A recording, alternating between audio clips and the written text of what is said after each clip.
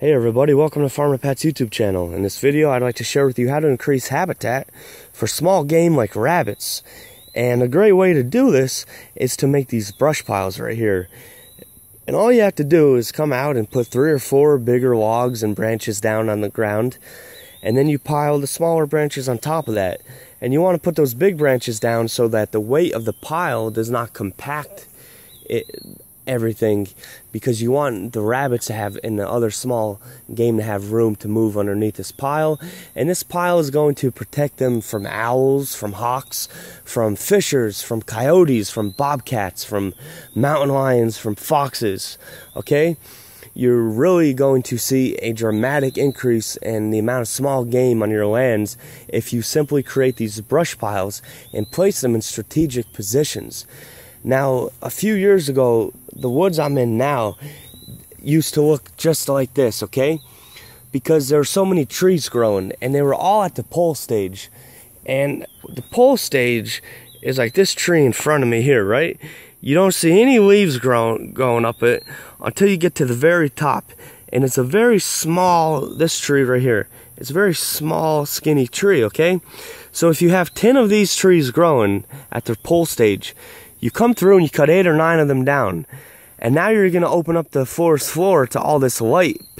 And this light is going to cause all this new vegetative growth to start growing in your woods. And if you look here, I have a lot of raspberries.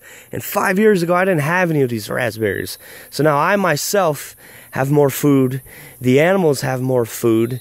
And I have grasses growing and other plants growing here in the woods, whereas before it was just pretty much bare soil looking like this.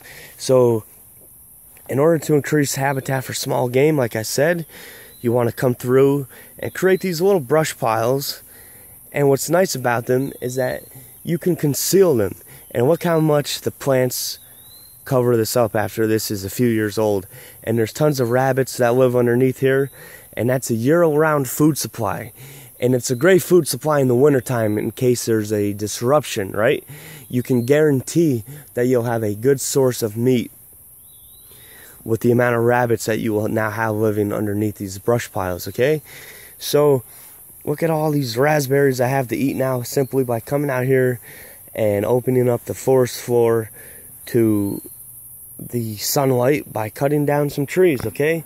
So see right here, these 3 trees that I have growing, right? See, I cut this one down, and if I come and cut maybe these 2 down and keep this cherry, well, that cherry is now going to get a lot bigger. It's going to produce a lot more fruit. And like I said, now look at the forest floor. Look at all the new vegetative growth that has now started to grow up here. And smaller trees will come up, and they'll provide habitat and cover for the animals. They'll provide food for the deer. Now they can browse on this, on the buds, and eat the buds in the wintertime. So don't forget that a little work, a little wise work in nature will make your lands more productive and will give you more food to eat and the animals more food to eat. You can't just let the land go. You kind of have to manipulate it a little bit, but in a wise manner.